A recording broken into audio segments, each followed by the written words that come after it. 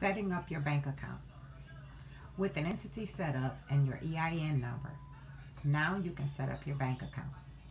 This is a very important next step, as some credit issuers and lenders will look at your bank account setup date as the date your company truly got started.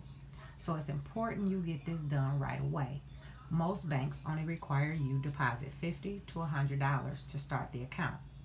There usually aren't other setup fees. There are a couple of important things to know regarding setting up your business bank account.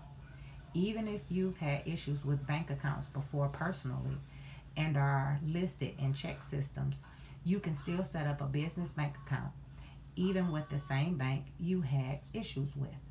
If you owe the IRS money or others money, they can't pursue your business bank account to get money you personally owe. Eventually down the road, when you go to get bank loans, they'll look at your bank rating to make the decision on whether to lend you money or not. This rating is an internal bank credit score they issue your business. You should remain a balance of $10,000 or more for the best bank rating. Your balance will not affect your business credit rating, but it will be important down the road as you apply for bank loans.